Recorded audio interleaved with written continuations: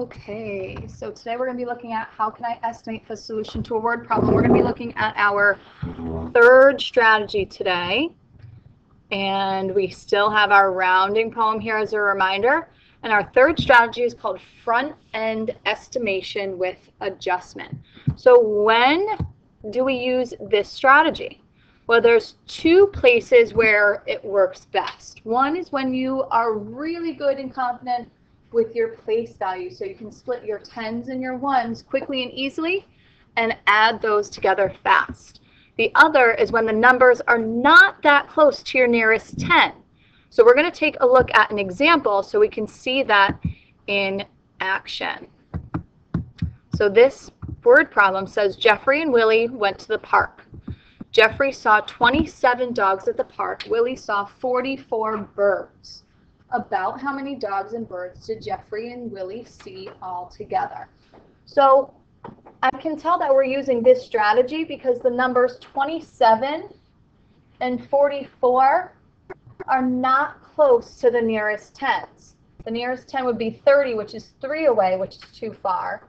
The nearest 10 to 44 is 40, and that's 4 away, which is also too far. So I know now why we're using front-end estimation.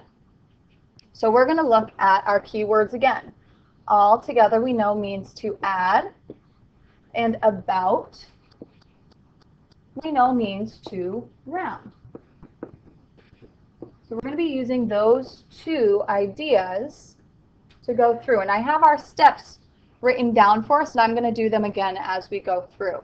So we have 44 plus 27. So front-end estimation means that we split these numbers into their place values. So the 4 is in the tens place, so that's 40. And the 2 in 27 means 20. So 40 plus 20 equals 60. Then we're going to look at our ones place. We have the 4 in the ones place plus 7 in the ones place, which is equal to 11.